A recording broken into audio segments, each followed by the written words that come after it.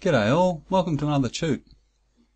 Today we're going to look in a bit more detail at arrays. So the first thing that we'll go through is just some syntaxes that I forgot to mention about single dimensional arrays, but then we're going to look at 2D arrays. Alrighty, so some syntaxes for 1D arrays. You can actually set the initial values of an array, something like this, int ARR5, and then the values separated by commas within curly braces. So the 0 just here will be ARR0, and the 4 just here will be set as ARR1, the 3 will be ARR2, etc, etc, etc. Yeah, so you can just have a look through there if you want some different ways of setting the initial values of a 1D array. Okay, so in the real world that we live in, many things aren't in 1D. We live in a 3-dimensional world, but also there's a lot of things that can be sort of thought of as 2 dimensions. So for instance, a game's map might be a grid with X and Y, and it would be perfect if we stored this in a 2D array in RAM instead of using a 1D array, because there's 2 dimensions, X and Y. So it's just a convenience, really.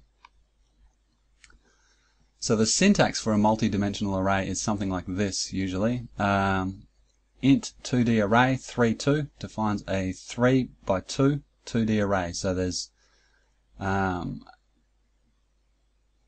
way of thinking about it would be an array of arrays. We've got 3 arrays, and each of the arrays is 2 elements long. And you can see that just here. So here's the 3 arrays just here. 3, 4 is one array, 5, 6 is another, and 8, 9 is another. Alternatively, if you want to set all of the initial values to 0 of a 2D array, you can nest these curly braces.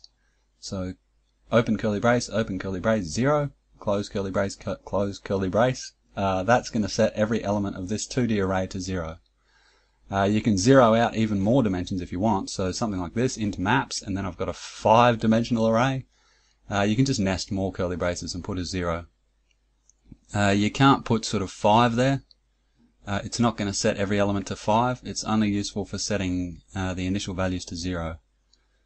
Yeah, alternatively, if you want, you can also leave out the first dimension. So C++ is clever enough to count that there's 2 here.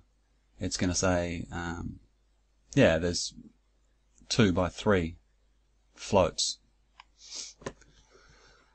Alrighty, so the syntax of a multi-dimensional array. The very first thing we say is the data type, and then we say the name of the array, and after that we specify the initial values. Sorry, we specify the size of the dimensions and the initial values. So the size of the dimensions for this particular array is 4 by 3, which means that there's 4 little arrays inside it, and each of those is 3 elements long. Yeah, so if you want to figure out exactly how much RAM an array is going to take, all you've got to do is multiply each of the dimensions by each other, and then multiply that by the data type size. So right here, integers are 4 bytes long, and my array is 4 by 3 integers. So yeah, that's going to take up 48 bytes of RAM. Okay, these outer curly braces define the values of the array j ... So if we think about, you know, j as just being a single dimensional array, it's got 4 elements in it. And each of those elements we're sort of setting up just as a normal 1D array, so int j4 equals some value, some value, some value, some value. But the thing about a multi-dimensional array is that each of these sum values is a 3 integer long array of its own. Yeah, so you can see why they call it an array of arrays. We've just got basically 4 little arrays of 3 integers each, and we're calling the whole thing j. It's pretty confusing, but yeah, an array of arrays is a good way to think about it. Okay, so this is one depiction of what this particular array might look like in RAM.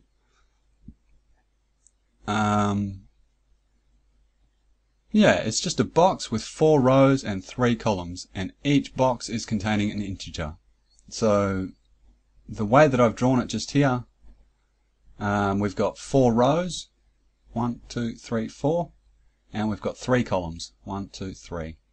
Do remember that computers count from 0, so the 4 rows will actually count, 0, 1, 2, 3, and the 3 columns will actually be 0, 1, 2. Okay, that's good. So to get an element, or to read the value of an element, you just supply the index. So there's 2 values that you need to supply the index of a 2D array. This first one, the way that I've drawn this array here, this first one is the row number, and the second one is the column number. So if we see out the element at J32, well, the row number is 3, so that's this bottom row down here, and the column number is 2, so that's the right-hand column just here. And the 11 is in the box that coincides with both of those coordinates. So this is actually going to print out 11.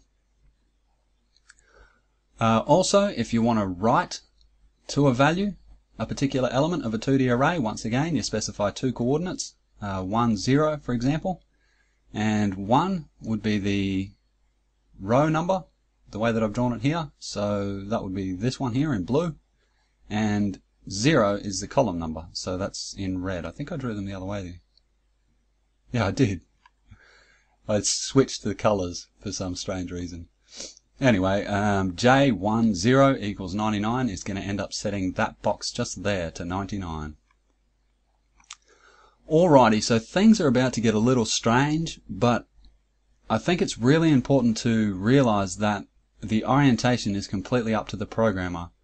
This array just here can be pictured as being on its side or rotated 90 degrees left, as I've drawn here in this right hand diagram. It's just a 4x3 box of integers. It doesn't matter what direction it's pointing in, and sometimes it helps to picture it pointing in a particular direction. So the very first way that I drew it, this mirrors the way that we talk about matrices, rows then columns. And it's also exactly the same as the definition of the elements in the array. So 0, 1, 2 was the top line, all the way down to 9, 10, 11, which is the bottom line. But this second way here that I've drawn it is the way that we read maps and grids of, what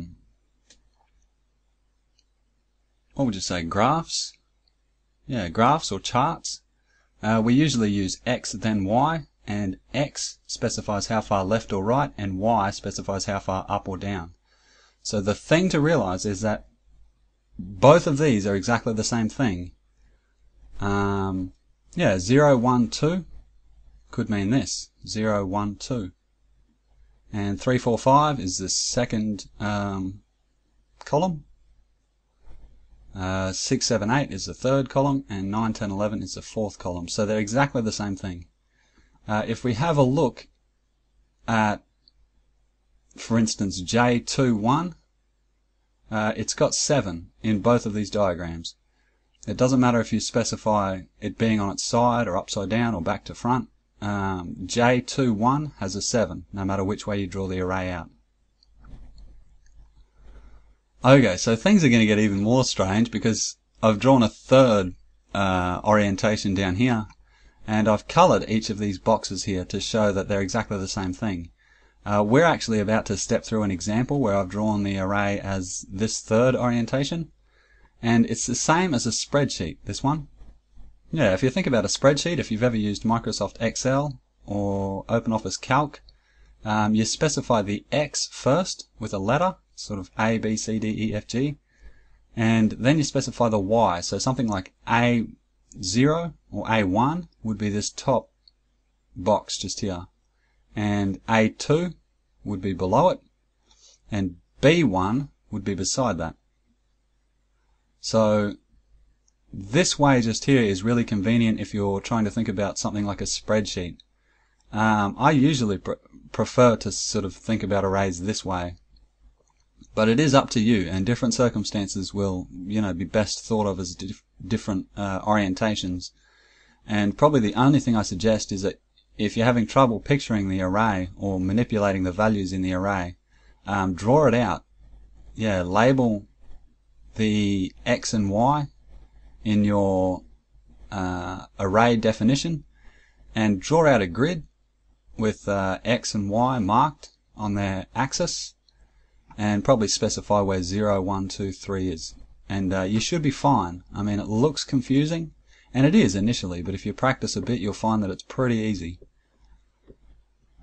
Okay, so iterating through a 2D array. This is really the crux of it. I mean, there's no point in defining a 2D array if we can't run through the items in it. And to do this, you nest for loops. You put a for loop inside the body of another for loop. This is confusing stuff. It's really confusing. 2D arrays or 3D, 4D arrays, they're not easy. But hopefully this will help. It doesn't matter which one you nest, so long as they're counting up to the proper dimension sizes. Yeah, we'll see exactly that in a minute. Okay, so let's just have a really close look at exactly how you would run through a 2D array and set the elements. So the idea of this little example is just to declare a 4x3 2D array and then set all of the elements to 0. Okay, so the very first line that runs is going to create this 4x3 2D array, and I've drawn it out here. I've drawn that third orientation that we looked at, where the box 0, 0 is up in the top left corner. So this is exactly the same way that both a spreadsheet works, where A1 is the top left corner, and it's also exactly the same way that the pixels on a screen on the computer work. So the top pixel is 0, 0. That's right up here. That's 0, 0. And beside that is 0, 1. Yeah, all the way down here to, you know, whatever the final pixel is, might be sort of 799 by, what's it, 639 or something? Yeah.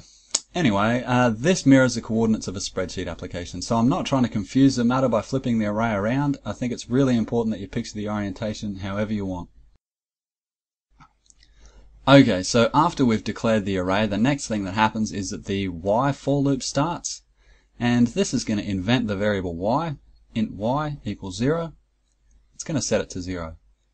Exactly like that. So this loop's closing brace is actually the last line, and this particular loop is going to count 0, 1, 2. Yeah, because I've said while y is less than 3, y plus plus. Okay, so the next thing that's going to happen, inside the body of the while loop is another for loop, and this is the x for loop. I'm using the variable x here. This is going to create the variable x and set it to 0. So for int x equals 0 is going to set the variable x to 0. Okay, then the body of the x for loop will run, which has got some array x y equals 0. Well, x is 0 and y is 0. And we're setting the value to 0, so that's going to end up with this very first top left box being set to 0. Easy as that. Next, the x will increment, and it's going to check if x is less than 4. Well, x at that point will be 1. That's definitely less than 4. So the body of the x for loop will run again. Y hasn't changed, but x has been incremented to 1. So the box 0, 1, or sorry, 1, 0 will be set to 0, which is this one here, the way that I've drawn it.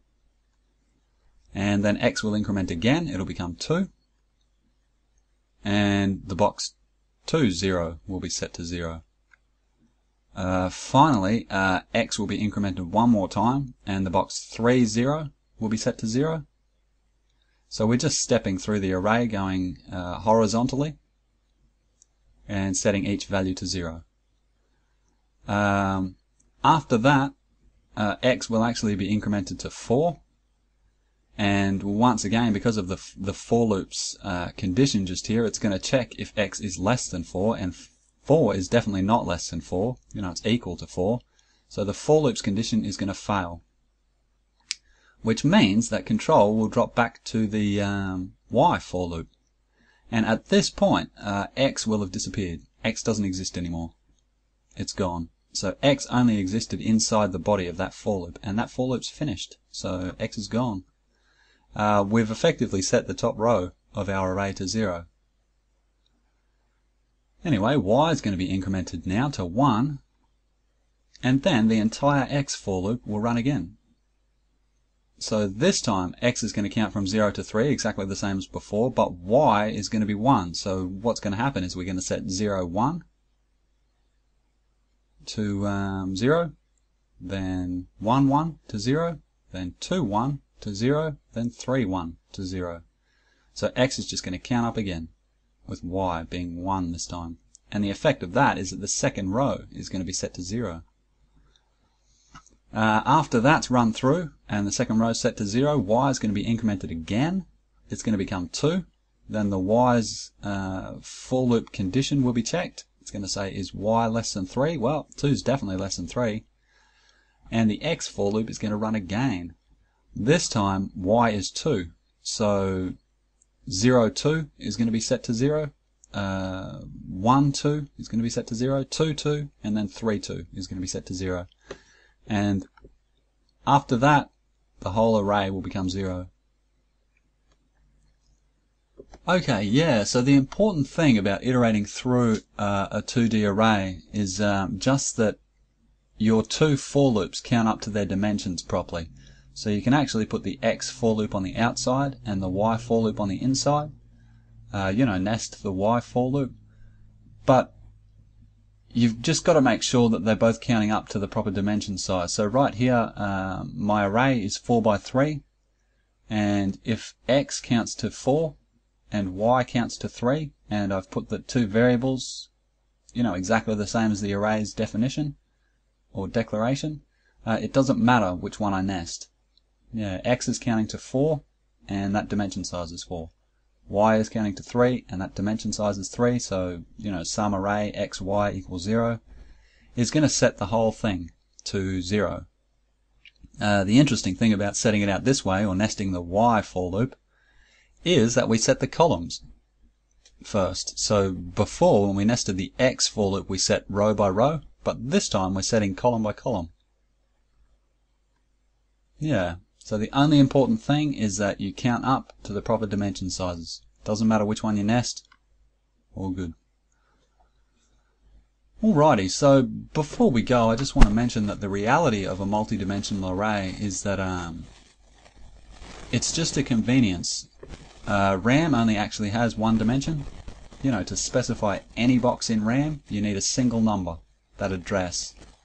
That's one dimension. It's just a great big line of bytes, one after another. So multi-dimensional arrays, including 2D arrays, are just a convenient trick, and the computer is multiplying and adding the coordinates that we give them. Yeah, so it's pretending there's a 2D array with its 1D addresses, and it'll, quite happily pretend that there's a 3D array or a 4D, 5D, 6D. It'll pretend that there's any sized dimensional array with its 1D addresses. It makes things really convenient, especially when you're looking at sort of 3 or 4D arrays. But this is basically what's happening. So these two here are exactly the same thing. This left one here, I've used the 2D array syntax to set element 2, 3 to 49. And this right hand one, I've declared an array of exactly the same size. 5 multiplied by 7 integers is the same as just saying, int ARR35. And to set a particular value, 2, 3 for example, we could do something like ARR2 multiplied by 7 plus 3. So 7 is the size of this second dimension just here. Yeah, these two things will actually end up setting exactly the same box in RAM to 49. Yeah. So that's about the end. I just want to say that if you find that a bit confusing, especially the orientation stuff, just practice and sort of realize that although there are wrong ways to deal with 2D arrays, there's also an awful lot of correct ways to deal with it, and it just takes a bit of practice before you realize that these 2D arrays are just boxes pointing in any direction you like, and so long as it's clear in your head what you're trying to depict or what you're trying to manipulate, you can think about a 2D array in just about any way you want. Yeah, just don't write outside the bounds of it or you'll be in trouble. In trouble by Windows. Windows will crash you. Okay, well, that's about all I wanted to say, so thank you for listening. See ya.